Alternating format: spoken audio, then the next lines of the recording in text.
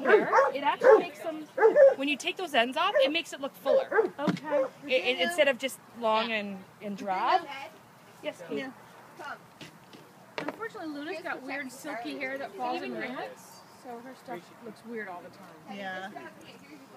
Well, she has all dogs have different coat textures. Some have the more harsh, some have the softer coat. Puppies have soft hers coat. is curlier than Yeah, than but I Maddie's. end up with Walleye too, so it's like, you know, two halves. She literally has wings that seem like that here, and I want to cut them. David's hair right now. Yes. See if So I you can wanna take the cut legs those here, off? guys. Take your scissors straight down. And open this all up.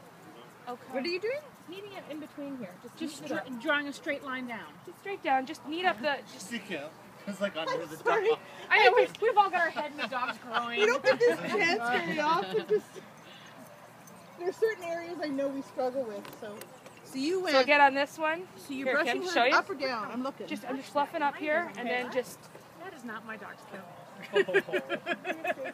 Okay. Just knead it up. Yeah. Oh, you're gonna look like a pretty girl, Oh, it's my Maddie. arm. I've been up for hours.